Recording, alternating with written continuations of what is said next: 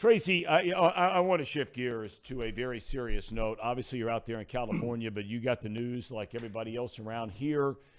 The passing of Thom Browning. I mean, you go way, way back with Thom Browning. You remember the first time you were ever around him, first time you ever met him, where you were? Well, Thom and I've known Thom for probably 40 years, and I've got to tell you that one yesterday when I got a call from Scott Sloan of 700 WLW, excuse me, and he said, Thom Browning passed away.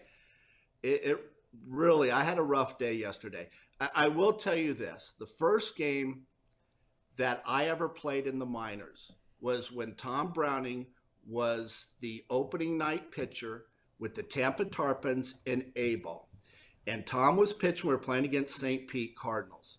And Thom was the pitcher, and I was playing third base. The score, Thom pitched all 9 innings. The score we won, I think 7-4. Thom gave up 4 runs. Here's the catch on this. They were all 4 unearned runs. I was playing third base. I made 3 errors.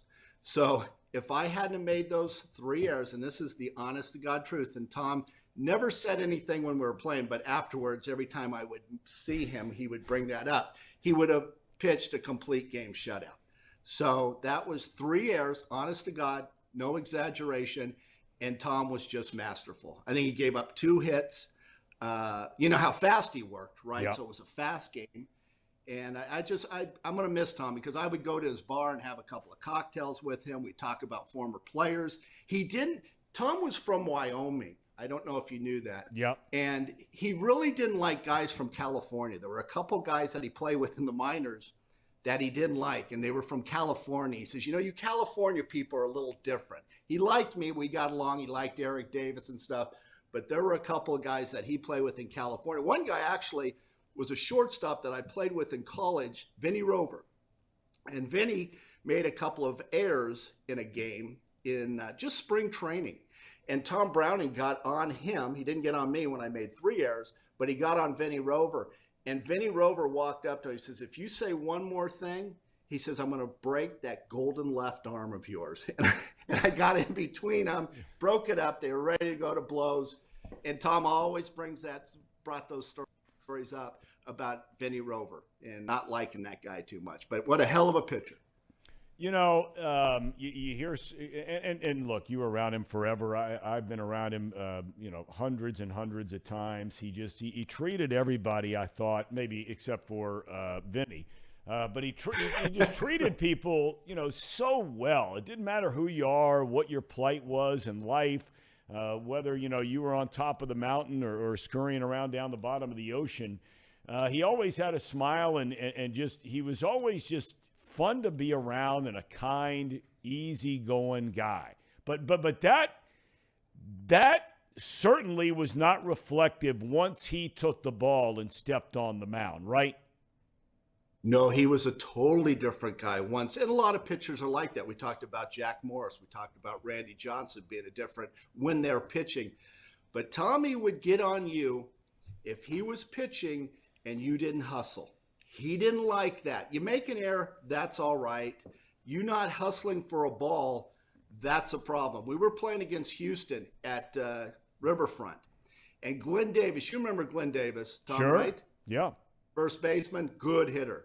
He hits one down the third base line. Cal's playing left, I'm playing center, and Cal jogs to get the ball, right? Glenn Davis, who couldn't run a lick, ends up at third base. So Cal comes back to the dugout, and Thom meets him right at the edge of the dugout and says, what the hell was that, Cal? Run after the damn ball. And Cal looked at Thom and said, I didn't throw it. And that was that. But he didn't like it when you loafed. Tracy, we had Paul Doherty on earlier, and look, you've been in the area ever since your playing career came to the end. You've made this your home. Thom Browning did the same thing. You mentioned from Cody, Wyoming, this became his full-time home. Look, this guy, like a lot of us, had his ups and downs, and life was certainly not easy for this guy in the last number of years, and especially for his kids, and now raising his grandkids. Yes. You know, when you would visit with him, had you been worried about him for a while? I think it's safe to say there were a lot of people that have been worried about him for a while. No, I really wasn't worried about Thom. I thought he was all right. I knew he had diabetes. I knew that he was taking care of his grandkids, right?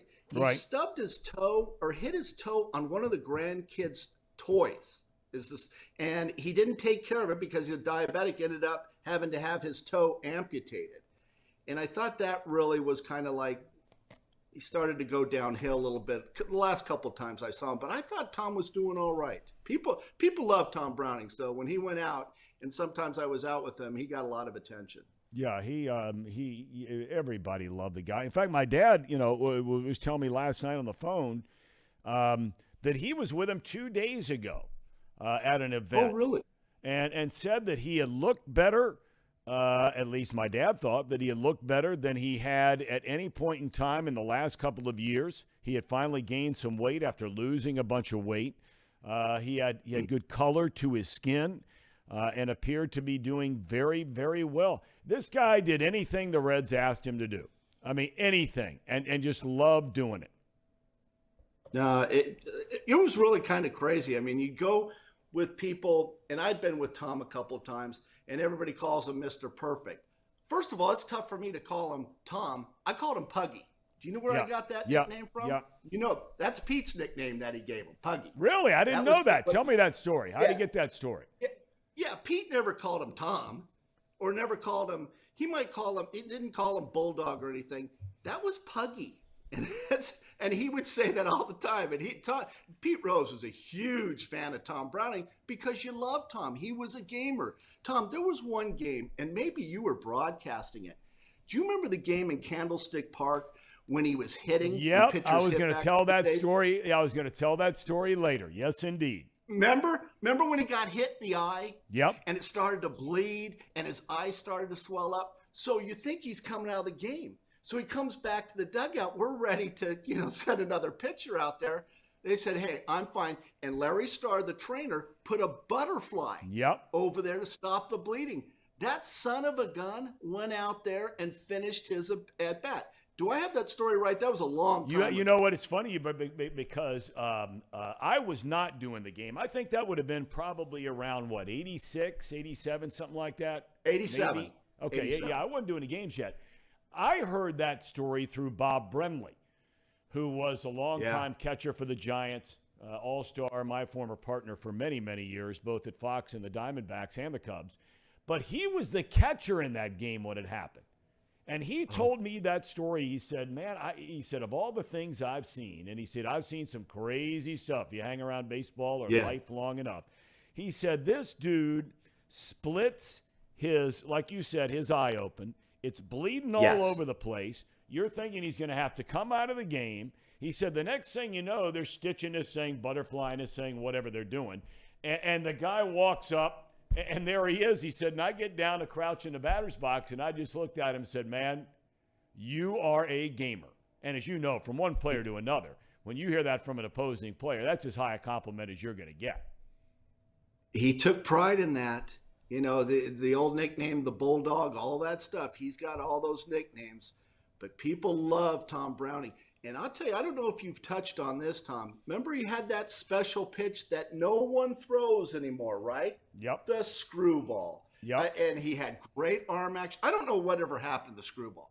One pitch that I could not hit. Well, there's many pitches I couldn't hit. But the screwball was my toughest. Whether it was Fernando, I faced Thom Browning. His screwball was nasty.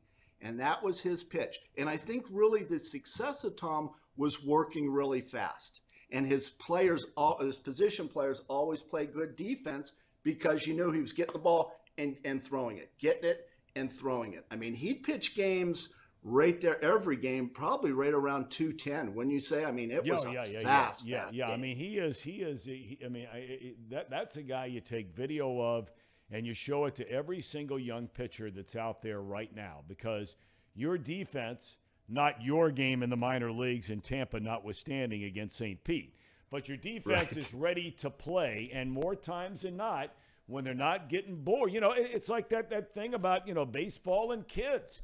When you start playing slow or you start walking guys or you're taking a long time in between pitches, you know, now Major League Baseball players don't have dandelions growing out in the outfield like they do in Little League parks or knothole parks. But I would imagine that playing behind a guy like Browning, you couldn't let yourself do anything but stay completely laser focused while you're out there on defense. You did. You knew it was going to be a quick game and we could get out, especially if we're on the road, and go to those strip bars that I like to frequent. And so did Thom, to be quite honest with you, but that's a whole different story. But yeah, he worked fast. And, you know, Thom, he was a guy who was out of Wyoming, like you said. I forget what college he went to. He wasn't a high draft pick. He was a tiny little school in Tennessee, like Tennessee Christian or something like that. Yeah, yeah. Yeah, what a great career. You know, he only had one losing season. Yeah, I mean, you look at some of his numbers. But you know what's funny, Tracy, is, and I was going to ask Chris Welsh about this, and we had some technical issues with him today, but he went to, Tennessee Wesleyan University. Tennessee Wesleyan. And a low draft pick. Well, yeah. I mean, you know, but this is the question I was going to ask you, because you went through this with your son, although Hunter was not a pitcher. Let's see. Thom Browning was drafted. He started at Le Moyne College in Syracuse, was there for 3 years. Then he goes to Tennessee Wesleyan College in Athens, Tennessee, and was a 9th-round pick. They stuck him into Pioneer League, and if you can believe this, he led the Pioneer League in innings pitched, which is not a surprise, but led the Pioneer League in strikeouts. Then they send him to the Fall Instructional League, and in 78 innings, he punches out 101 and goes 8-1 for that Tampa team you were talking about, going back to 1983. But here's the question I was going to ask you. This is, again, Tracy, we get into topics about baseball and why I have so many issues with baseball on multiple levels now. Because Chris Welsh did go through this with his son, who within the last couple of years was a pitcher at the University of Louisville. He was a guy that did not throw more than 89 miles an hour, okay? You know and I know, because you took your son Tucker to all these showcase events. When he's this highly recruited high school player, eventually gets drafted by the Cleveland Indians. You know as well as I do, you're a left-hander that shows up throwing 85, 87, 88, 89 miles an hour. They're not even watching you throw 5 pitches anymore, the scouts in baseball today. Thom Browning would not be drafted today. I don't think Thom Browning hit 90 miles an hour, Thom. I could be wrong, but he's exactly the guy that would not get drafted. But saying all that, he was on the fast track. Someone from the Reds liked him, because remember, they had the great scouts there, and he was pushed through the system. That time I played with Thom in Tampa, he only pitched a few games. I mean, he was out of there and on his way to Double-A. He was on the fast track. So here's the deal with those type of pitchers. They'll give you a shot, maybe, but you better produce, because if you don't produce, they'll release you. You know, a guy like Greg Maddux didn't throw hard. And do you ever see highlights of Greg Maddux back in A-ball? I mean, he was not a hard thrower, but he had really good numbers coming through the minors. So you just can't, they won't give you a second shot. They won't stay with you. Well, I mean, you hit the nail on the head. You got a great memory, Tracy. I give it up to you. I mean, this is going back to 1983, and for you to remember all this like it's clockwork, and you're spot on. So he was with that Tampa team that you were talking about in 83. He's only there for half the season. They send him to Double-A, where he throws another 117 innings. The next year, he starts the year at Triple-A. Okay, wins 12 games, leads the league in strikeouts. In July of that year, they bring him to the major leagues. So he was in A-ball half a year, or Pioneer League. Okay, now that's low-level rookie. Starts the next year at Single-A. He's there a half year, finishes a year at Double-A half year. Starts the next year at Triple-A half year. In the big leagues, in his major league debut, he beat Oral Hershiser and the Dodgers. goes 8 1/3 innings in his major league debut, and he gives up 1 run. The next year, his first year, full year in the major leagues, he wins 20 games. First rookie to win 20 games going back to 1954. But I Here's still the thing with Tracy, he doesn't get – I'm with you, he doesn't get drafted. And here's the other part. Okay, I keep getting back, and it's not to bash baseball because we're talking about Thom Browning here, but there's no way you're seeing a pitcher that year with you in A ball. In a half year, he throws 78 innings. In the second half of that year, he throws 117 innings. So this cat throws well over 200 innings his first year of professional baseball. You're lucky to find a major league pitcher who throws 200 innings now. He didn't want to come out of the game. He wanted to finish the game. He didn't want to turn it over. Thom Browning was just the opposite of a pitcher who was a 5 and dive guy. You know, like a Scott Sanderson. Thom, you know that name. I mean, you give me 5 innings and I'm out there if I have the lead. Thom was exactly the opposite. Puggy wanted to finish the game. And what catches me off guard, and I didn't know this, and you've brought it up a couple of times, is the strikeouts. Yeah. I didn't know he struck that many guys out. On what pitch was that? Because he really didn't have a curveball. I mean, I think, and I keep thinking it was just fastball and a screwball. I could be wrong. I know he had another pitch, but those are the only 2 pitches I remember him throwing, and working fast and throwing strikes, and he could spot the ball. Do you have any idea, and maybe you don't, was he throwing? He had to have been to have that kind of success so young in his career. So he must have been throwing the screwball long before he became a professional pitcher, right? I think so. And I'm starting to think that his changeup was kind of that screwball. Because remember, he had as a hitter, I'm always breaking down pitchers. And I think he had such good arm action, fast arm action, and then he would turn it over a little bit. And like I said, it takes velocity off the pitch, but it also has movement down and away to a right-handed hitter. He was very difficult. And he had again, I'm giving you a scouting report on Thom Browning because I had to face him, a very good move to first base. He could fill his position. He could bunt. If you had a pitcher that needed to put down a bunt, he could do all the little things. A lot of Reds players back then could do it all. And Thom Browning was a pitcher that could hit a little bit, but he'd put down that bunt every single time. And if he didn't, he'd be very disappointed in himself. You know, we just got so many incredible points being made by so many, and remembering, Thom Browning and Tracy, you knew Joe Nuxall. We were talking with Paul Doherty about this earlier. You knew Sean Casey. I mean, you know both of them. Yep. You knew Joe, and you still know Sean, and that kind of thing. Yep. What was it, do you think, that made Thom Browning so popular with just the regular fans out there? Did he do something different than a lot of other guys? If you were giving him advice, you would say you ought to be more like Thom Browning in what way?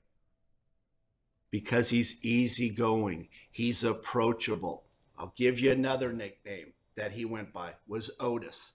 Remember Otis from the Andy Griffith? I'm just telling you that, and everybody liked Otis, right? How can you not like Otis?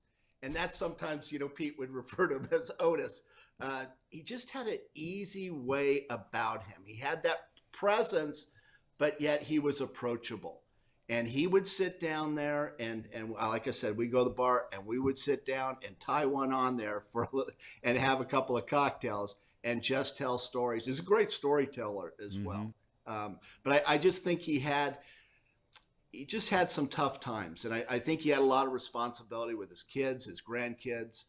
And I just feel bad. I do feel bad. I mean, being with someone and knowing him for almost 40 years, that's kind of tough.